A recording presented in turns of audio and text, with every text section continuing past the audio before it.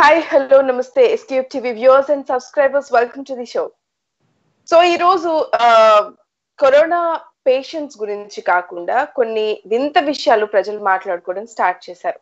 అంటే హాస్పిటల్స్ లో జాయిన్ అవ్వాలంటే ఈత వచ్చి ఉండాలి అని అంటున్నారు. ఎందుక అని ఆలోచిస్తే ఆ వార్త అందరినీ సంభ్రమాశ్చర్యాలకి గురి చేస్తోంది. ఐసీయూ వార్డులతో సహా వర్షపు నీటితో మునిగిపోయింది ఉస్మానియా హాస్పిటల్. యాక్చువల్లీ బెడ్సే అందట్లేదు సరిగ్గా, పేషెంట్స్ కి ట్రీట్మెంట్ సరిగ్గా అందట్లేదు అని మాట్లాడుకుంటున్నాం మనం. ఈ రోజు బెడ్స్ కిందకి పేషెంట్స్ ఉంటున్న ప్లేసెస్ అన్నిటికీ కూడా వర్షపు నీరు రావడం ఎలాంటి ఎలాంటి ట్రీట్మెంట్ పేషెంట్స్ కి అందిస్తుంది అనేది ప్రశ్నార్థకంగా మార్చింది. ఎన్నో ఏళ్లుగా మనం చూస్తున్నాము గవర్నమెంట్ హాస్పిటల్స్, అక్కడ ఉన్న సౌకర్యాల గురించి మాట్లాడుకుంటూనే ఉన్నాము, మార్పు రావాలని కోరుకుంటున్నాం. ఇప్పటికీ అవ్వలేదు. అట్లీస్ట్ ఇప్పుడైనా కరోనా అయినా ఒక గుణపాఠం నేర్పుతుంది రాజకీయ నాయకులకి అనుకుంటే అది లేకుండా పోయింది.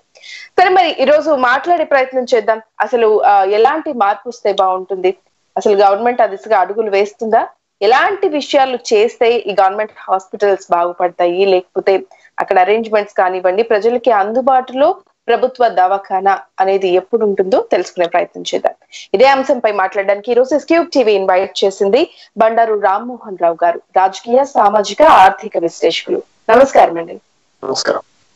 మరొకరిని కూడా ఇన్వైట్ చేశాం మనం ఈ రోజు, రవలి రెడ్డి గారు, టిఎస్ కాంగ్రెస్ నుంచి టిఎస్ అఫీషియల్ స్పోక్స్ పర్సన్. నమస్కారం అండి. నమస్తే. Welcome to the show. ముందుగా రవలి రెడ్డి గారు, యాక్చువల్లీ టిఆర్ఎస్ నుంచి కూడా మనం ఇన్వైట్ చేయడం జరిగింది, బట్ మనకి అందుబాటులోకి రావట్లేదు ఎవరు కూడా, టిఆర్ఎస్ నాయకులు కావచ్చు, అలాగే బీజేపీ నుంచి కూడా మనం ఇన్వైట్ చేశాము, దాని నుంచి కూడా ఎలాంటి రెస్పాన్స్ లేకపోవడం బాధాకరం. ఎందుకంటే ఇలాంటి ఇష్యూస్ లో మాట్లాడలేకపోవడం, ఎందుకంటే తప్పు వారి వైపు ఉంది అనుకోవాలో ఏమో తెలియదు. అట్లీస్ట్ మీరన్నా వచ్చారు, అండ్ మీరు గతంలో కూడా మరొక పార్టీలో కూడా పనిచేశారు, and now you're representing Congress party. అయితే పార్టీలను కాసేపు పక్కన పెట్టి అటు విశ్లేషకులు కొన్ని పాయింట్స్ చెప్తారు, మీరు కూడా మెసేజ్ ఓరియంటెడ్ గా ఒక మంచి పాయింట్స్ ని ప్రభుత్వానికి తెలియజెప్పే ప్రయత్నం చేద్దాము. అదే ఎస్క్యూబ్ టీవీ కోరుకునేది కూడా. ఖచ్చితంగా మీరు ఆ దిశగా ప్రయత్నం చేస్తారని షో స్టార్ట్ చేస్తున్నాను. ఓకే అండి, షూర్. రైట్. ముందుగా రామ్మోహన్ రావు గారు మాట్లాడదాం మనం. లైక్ ఉస్మానియా హాస్పిటల్, ఈ రోజు నేను ఇంట్రొడక్షన్ లో చెప్పినట్లు, అండ్ మీరు కూడా ఒక ఆర్టికల్ రాశారు దానిపైన. సో చదువుతూ ఉంటే పాలనలో లోపాలని అద్దం పడుతోంది మీ ఆర్టికల్. అంటే ప్రభుత్వ హాస్పిటల్స్ లోని పనితీరు కావచ్చు, ఇవన్నీ కూడా. ముందుగా ఒకసారి ఓవర్ వ్యూ గా మీ అభిప్రాయం తెలియజేయండి. Thank you. మా ఆర్టికల్ ను మీరు చదివి అభిప్రాయం చెప్పినందుకు.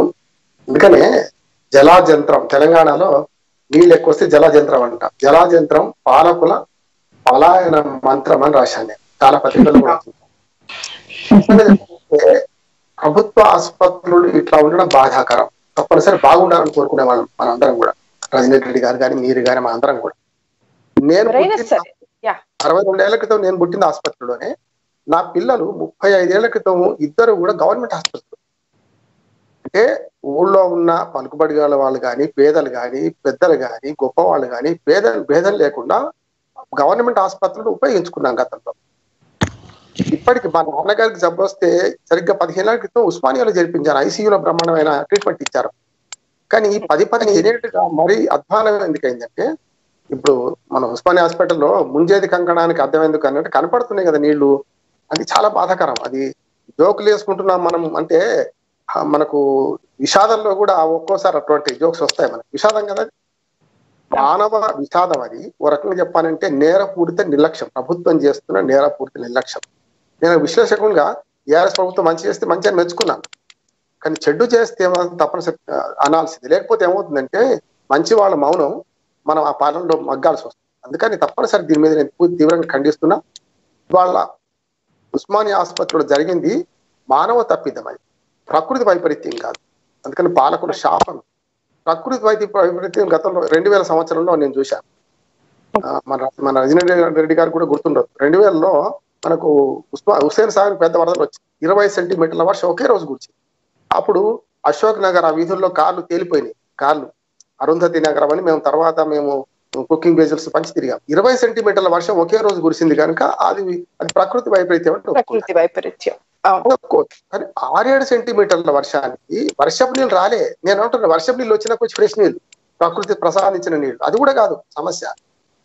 ఆ ఉస్మానియా హాస్పిటల్ కింది నుంచి ఆ ఖాళీ జాగా నుంచి మూసీ నది పక్కనే ఉంటుంది కదా, మూసీ నదిలో ఒక వరద కాలువ, మురికి కాలువ పొంగి పొర్లి వాటిలోకి వచ్చేసింది.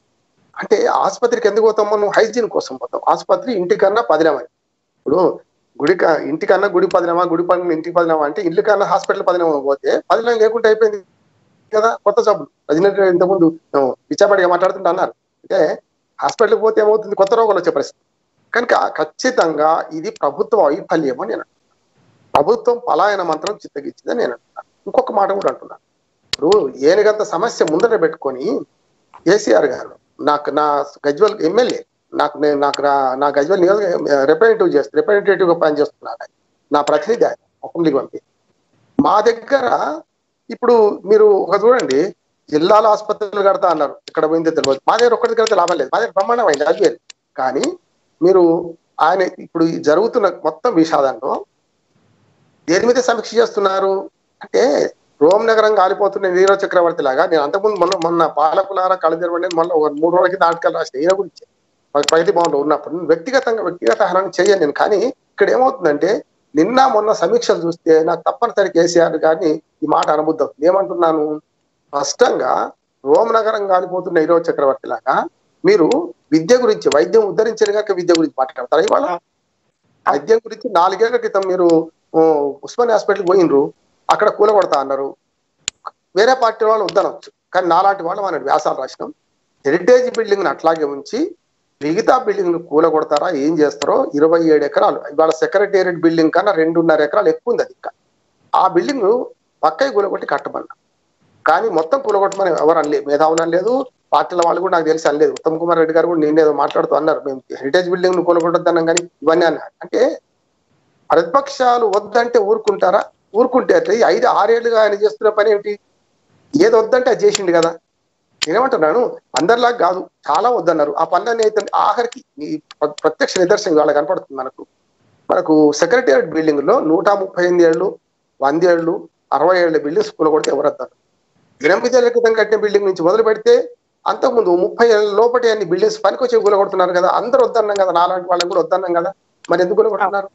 ప్రతిపక్షాల మాటే గౌరవిస్తే, మేధావుల మాటే గౌరవిస్తే, మీరు విద్యావంతుల మాటే గౌరవిస్తే ఇవాళ మనకు సెక్రటేరియట్ కూలగొట్టద్దు కదా. అంటే ఏమైందంటే, ఏ వంక అంటే ఏ వంక అని తెలంగాణ సామెతలు. ఏ వంక చూపెడుతున్నారు? ప్రతిపక్షాలు వద్దన్నారు. వద్దన్న విషయం 6 ఏళ్లుగా అదే ఆగిందా? కేసీఆర్ గారు తలుచుకుంటే సీతయ్య ఎవరికి వినడు, ఆయన మాట అయింది అన్నట్టు ఆయన చేసుకుంటూ పోతున్నాడు. అది ఒక నియంత్ర లక్షణం. కానీ నియంతృత్వంలో కూడా కొన్ని మంచి పనులు చేస్తున్నాను ఒప్పుకుంటున్నాను. నేనే స్పష్టంగా మీతో చాలా మాట్లాడాను. మాట్లాడాను మనం మిషన్ భగీరథ గురించి కానీ, కాళేశ్వరం గురించి కానీ, వాళ్ళ వ్యవసాయ నియంత్రణ, వ్యవసాయం కానీ గురించి. ప్రతిపక్షాలలాగా ఈ ఓటు బ్యాంక్ రాజకీయాలు కావు కదా మావి. కనుక మంచిని మంచి, చెడ్డని చెడ్డ అంటే ఇవాళ పూర్తిగా నేను కేసీఆర్ గారి చర్యను ఖండిస్తున్నా. ఇది సరైనది కాదు. అంటే కళ్ళు మూసుకొని పాలన చేస్తున్నారు. పాలన ఉందా లేదా తెలుస్తుంది. గత మొట్టమొదటి నెల రోజులు, లాక్డౌన్ నెల రోజులు ఏదో ఉద్ధరిస్తున్నాం, చేసేస్తున్నాం అన్నట్టు బీజేపీ ప్రతినిధి లేరు. కానీ అక్కడ మోడీ గారు, ఇక్కడ కేసీఆర్ గారు బ్రహ్మాండ మద్దతు కూడా మాట్లాడారు. ఏమైంది ఆఖరికి అంటే, ఇవాళ గత నెల రోజులుగా పాలన స్తంభించిపోయింది. మొట్టకాయలు పడుతున్నాయి. ఇక్కడ మనకు సెక్రటేరియట్ కూలగొడుతున్నారు. అంటే ఇంత హైదరాబాద్కి ఏమొచ్చింది? ఇవాళ సెక్రటేరియట్ కూలగొట్టి కట్టేంత దానికన్నా వాళ్ళ హాస్పిటల్ కనుక 6 ఏళ్లుగా వద్దంటున్నా కడితే వాళ్ళందరూ హర్షిద్దాం కదా. అంటే ఏంది? ప్రజా వైద్యం పట్ల ఈ ప్రభుత్వం ఏం చేస్తుంది, అట్లా విద్య పట్ల కూడా. వాళ్ళు నిన్న ఇవాళ సమీక్ష పెట్టిండ్రు, క్లాసులు నడవానా వద్దా, దానికి సంబంధం ఉందా? మొన్న ప్రగతి భవన్ నుంచి కేసీఆర్ గారు అంటే ఒక పెద్ద సమస్యను పక్కదారి పెట్టించడానికి, పత్రికల వాళ్ళను మీడియాను కూడా పక్కదారిని పట్టించడానికి, మీకు జగిత్యాల రైతులతో మాట్లాడి నీళ్లు వస్తున్నాయా, వర్షాకాలం నీళ్లు వస్తున్నాయి, కాలువలు పారుతున్నాయి. అట్లానే నిన్న కాక మొన్న నియంత్రిత వ్యవసాయంలో పంటలు బాగా వేశారా, నిన్ననేమో వ్యవసాయం మీద, మన విద్య మీద. అంటే ఏమవుతుందంటే టాపిక్ డైవర్షన్ చేసే ఆ కళ ఆయనలో ఉంది. నేనేమంటున్నా, ఆ కళ ఇక్కడ రాజకీయాలు చూపెట్టాను. స్పష్టంగా ప్రజలు కష్టంలో ఉన్నప్పుడు నేనున్నానని భరోసా ఇచ్చే రాజకీయ నాయకుడు పనికొస్తాడు. సుఖానికి పలకరించకపోండి, నీళ్ళు వస్తే వాళ్ళు వాడుకుంటారు. నీళ్ళు వస్తున్నాయి కదా, సుఖమే వాళ్ళకి, రైతులకు. ఇప్పుడు పలకరించిన సమస్య కాదు. కానీ నీళ్ళల్లో కొట్టుకపోతే మనం పోవాలి. కేసీఆర్ గారి దగ్గర మొదటి నుంచి ఒక 3 అంశాలు నేను చూస్తున్నాను. కొండగట్టు 50 మంది చచ్చిపోతే అక్కడికి వెళ్ళాడు. నిన్న మొన్న మనకు చూసినాం మనం, ఏది అమరవీరుడు మన సంతోష్ బాబు గారు. నేను స్పష్టంగా రాసిన, ఎప్పుడు పలకరించాలి అప్పుడు ప్రతి 5 కోట్ల సమస్య కదా, డబ్బులు లేక కదా వాళ్ళ. నువ్వు 5 కోట్లు ఇచ్చి వచ్చినా ఓదార్చాల్సిన టైంలో ఓదార్స్తే లెక్క. ఇవాళ కూడా అంతే. నేనేమంటున్నాను, ముఖ్యమంత్రి స్థానంలో ఉన్న ఆయన ఆ నీళ్ళలో నడుచుకుంటూ పోవాలి, అప్పుడు తెలుస్తుంది ప్రజల కష్టాలు. పేదలు హాస్పిటల్కి వచ్చేదే, ఆ పేదలు అక్కడికి వస్తున్నారు, పెద్దోళ్ళు ఎవరు పోతలేదు. ఆల్మోస్ట్ ఆల్ ఉన్నోడుకో వైద్యం లేనోడుకో వైద్యం అయిపోయింది. అటువంటి అప్పుడు పేదలు వైద్యం చెందే చోట నీ ప్రగతి భవన్లకో నీ అసెంబ్లీలోకో నీళ్ళు వస్తే ఊరుకుంటావా? 3 నిమిషాలు కరెంట్ పోతే ఊరుకోవద్దు, ఊరుకోము కదా అన్నారుగా, కరెంట్ ఇస్తున్నావే. మరి అటువంటి అప్పుడు ప్రభుత్వ భవనాలకు నీళ్ళు ఎందుకు పోతలేవు, పెద్దల ఇళ్లకు నీళ్ళు ఎందుకు పోతలేవు? ఇవాళ ప్రభుత్వ వైద్యశాల ప్రతిష్టాకరమైంది. నిజంగా ఉస్మానియా వైద్యశాల అంటే ప్రపంచంలో ప్రసిద్ధిగాంచింది.